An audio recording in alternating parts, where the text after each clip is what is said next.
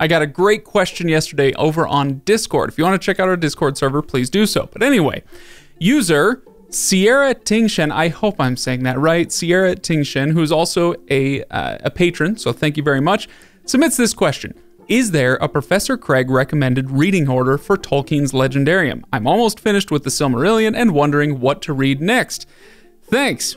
Well, you're welcome, Sierra, and I hope this video helps you out, and I hope it helps out a lot of other people too. Let's talk about what you should read after you're finished with the main trio. We've got The Hobbit, The Lord of the Rings, and The Silmarillion. Now, the order in which you read those major three is going to be largely up to you. In fact, I don't much care. Some people would say that you shouldn't start with The Silmarillion. I kind of think that it's okay for some readers, and you can do it. I argue that you can actually start with The Silmarillion even before you read The Lord of the Rings. But anyway, once you've read all those, where do you go from there? Well, there are two major paths you can go down. The first one would be if you want to read more stuff by Tolkien. Now, when it comes to stuff that was actually published in his lifetime, this is the bulk of it when we're talking about the Middle-earth stuff, right? But if you want to read more stuff by him, there are a few options that you've got.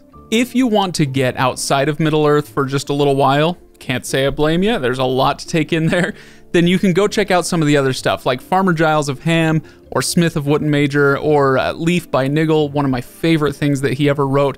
You can find all that sort of thing, his other fiction, in these little collections. You can find them all over the place. Or you can read some of the essays and lectures that he wrote on fairy stories is a fantastic one. You can find it a lot of places, but I've got it here in the Monsters and the Critics. So you've got a little options like that, smaller, shorter stories that he wrote that are charming and delightful and sometimes profound as well. If you want to stick with the Middle-earth stuff, then after you finish the Silmarillion, next stop should be Unfinished Tales.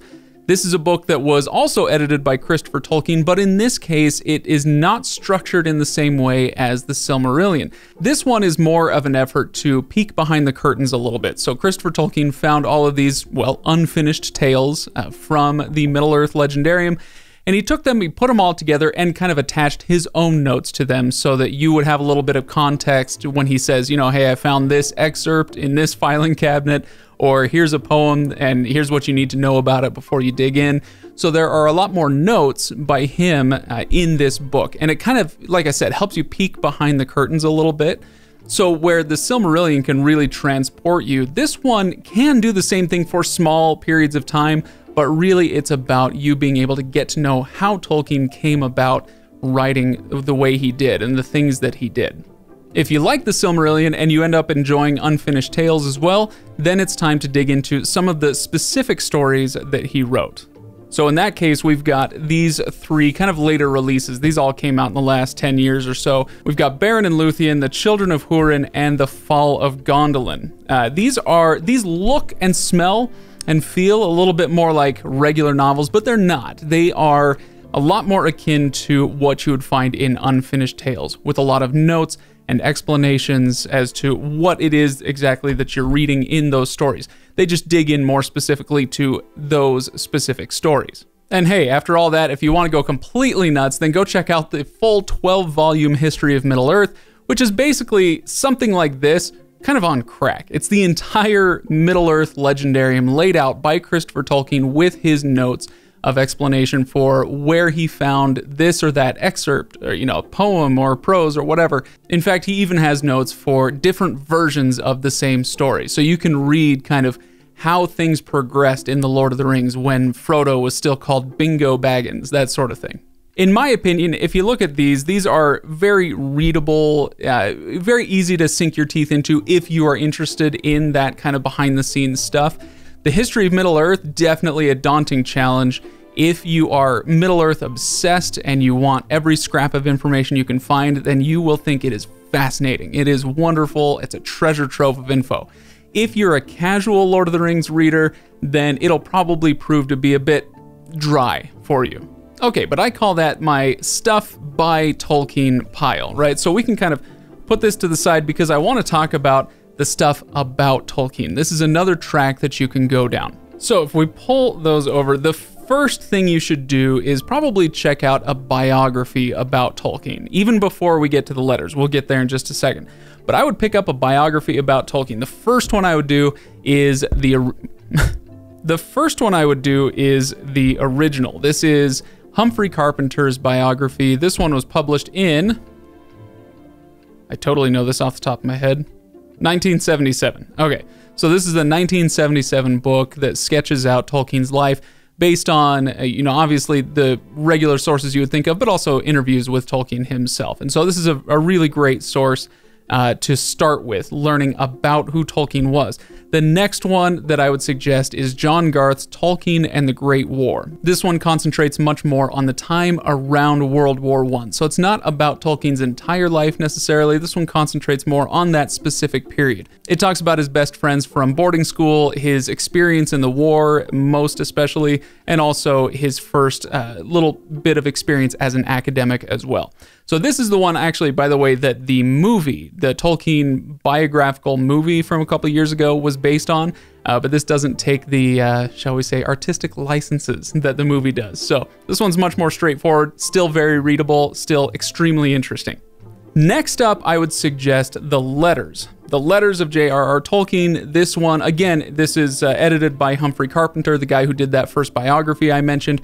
The reason why I put this one after the biographies is because it's really helpful to have the context of what was going on in his life. If you have in your mind a rough sketch of where he was, what he was doing, when he got married, how many kids he had in this or that year, whatever, it'll help you understand a little bit more where he's coming from in the various letters. But once you get into this one, it is absolutely packed with stuff by Tolkien, about Tolkien. So highly recommended. There are just absolute gems in there, definitely worth checking out. And lastly, once you get to a certain point, you've read all the stuff by Tolkien, you've read a few things about Tolkien, then you can get into some of the scholarly work about his own work. So as far as secondary literature goes, I could recommend a million things. I'm going to try to keep it really simple though, and just recommend the first two things you should read. And I've mentioned these before, so I apologize to anybody who's heard me talk about them. But Tom Shippey's two books. He did one called Author of the Century and one called The Road to Middle-earth. Both of these are very easy to read, but packed with a bunch of really, I think, fascinating information about Shippey's interpretations of passages and characters and whatnot, what they all mean, where they came from, and what Tolkien might have been thinking about when he wrote them. So if that is something that interests you, that is my starting point, is these two Tom Shippey books. Now, there are probably those out there who would be tempted to go down into the comments and critique that by saying, hey, those books are 20 plus years old. And I would say, yeah, no, I get it. I mean, the biography was from 1977, so that one's getting on up there too. But the information is still good. And what we're looking for here is not necessarily the best or the absolute most insightful or groundbreaking things about Tolkien, although these were 20 years ago. The point here is, what should I read next? And this would be, the Tom Shippey books, I would say, would be the first step if you want to get into some of that secondary literature about Tolkien and the Lord of the Rings. That's where you start, and then there's plenty of other good stuff to get into. In fact, I would love to hear your suggestions in the comments below. Let me know what you think. So there you have it, the two different paths you can go down, the stuff by Tolkien or the stuff about Tolkien. What is it that you want to read next? Like I said, I would suggest after you're done with The Hobbit, The Lord of the Rings, and The Silmarillion, dive into Unfinished Tales, and then you can go into those specific books, the Beren and Luthien, The Children of Húrin, and The Fall of Gondolin. And then when it comes to stuff about Tolkien, well, we just went over that, so you can rewind for 3 minutes and check it out. Anyway, hopefully that was helpful and fun. Go out, read, enjoy yourselves, and let me know what you think. I will eagerly await your next question in the comments below.